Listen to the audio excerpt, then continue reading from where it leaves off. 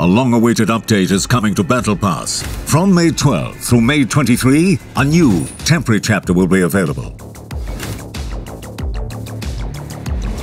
It's a new take on the well-known Tank Challenge event. Now, within Battle Pass, you'll get a chance to obtain a Tier 8 premium vehicle without spending a thing. The key difference of this temporary chapter, however, is its progression. Before, you had to complete missions for mastery or commitment to get to the vehicle. Now, it's a single path without any special conditions. Battle Pass points are used for progression in this temporary chapter. It's important to remember that only points earned after activating this temporary chapter will count toward progression through it. Just as before, you can get them by fighting any types of random battles except for grand battles. Each vehicle also has its own point limit, and you'll be granted additional points after you reach it. If you fight random battles in this season's core vehicles, you can earn points even faster. You'll also get Battle Pass points for completing daily missions.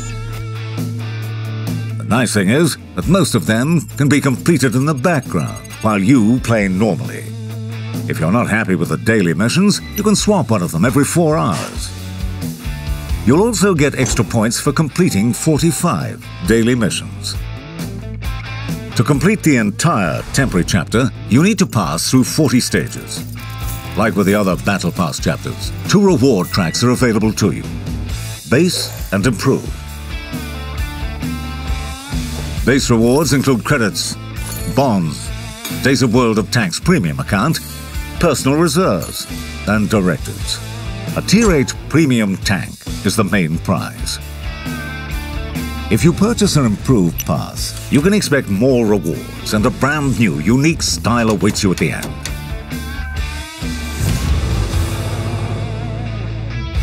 With an improved pass, you'll also be able to buy stages, meaning the overall cost of the main reward is determined by you. You can choose what stages to complete on your own or to purchase for gold.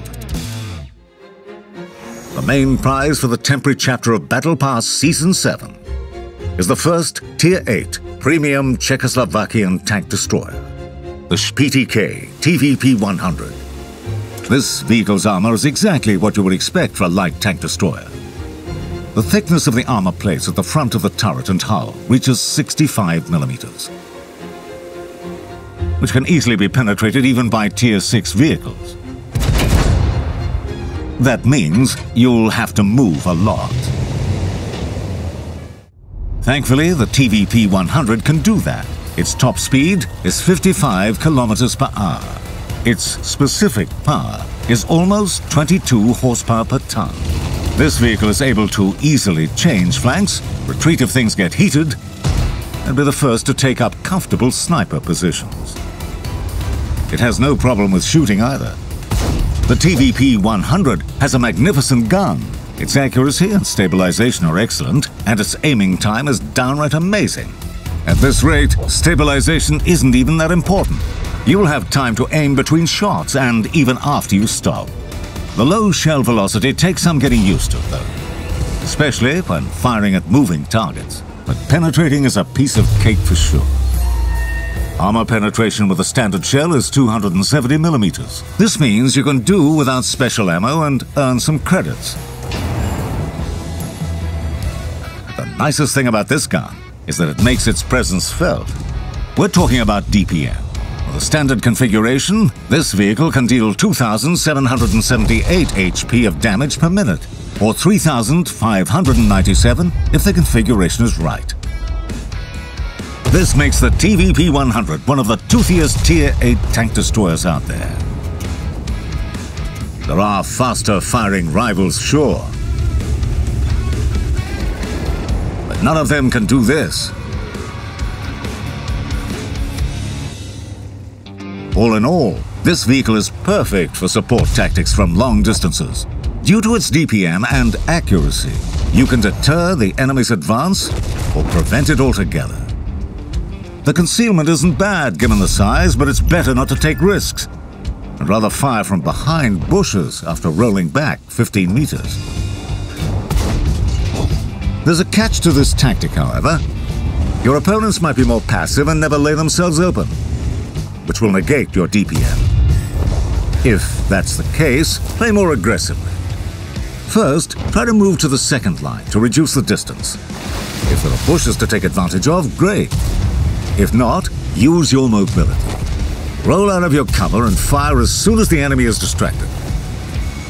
This way, you're more likely to inflict damage and save your hit points. If your allies are on the offensive, you can move even closer to the front line. In this case, you first need to take up a position behind sturdier allies. After that, take your time. The TVP-100 is not a vehicle that should shoot first. Your task is to wait until the enemy does. Then, fire several of your own shells. But don't get carried away. If you succumb to the temptation to cause as much damage as possible, you risk losing all of your hit points. This is the downside of high DPM. When firing at a reloading enemy, keep a cool head and stay in control of your actions. Such a playstyle requires experience and skill. So don't rush to the front line immediately. Try playing from a distance to get the hang of the vehicle. Depending on the map and your tactics for it, you can choose different vehicle configurations. For long-range fire support, use gun rammer, camouflage net, and binocular telescope. For a more aggressive playstyle, gun rammer, turbocharger, and coated optics. Field modification might also help you improve the most important characteristics: mobility, accuracy, and concealment after firing. Among the perks, sound detection is worth your attention, as it will help you get away from artillery shots in time. The ShPTK-TVP 100 is a tank destroyer with a deceptive look. It has no armor, that's true. But, on the other hand, this doesn't prevent it from being in the thick of things. It doesn't have too many hit points, but after you get into its crosshair, you won't have many either. The ShPTK-TVP 100 is proof that the most important part of a tank is its commander.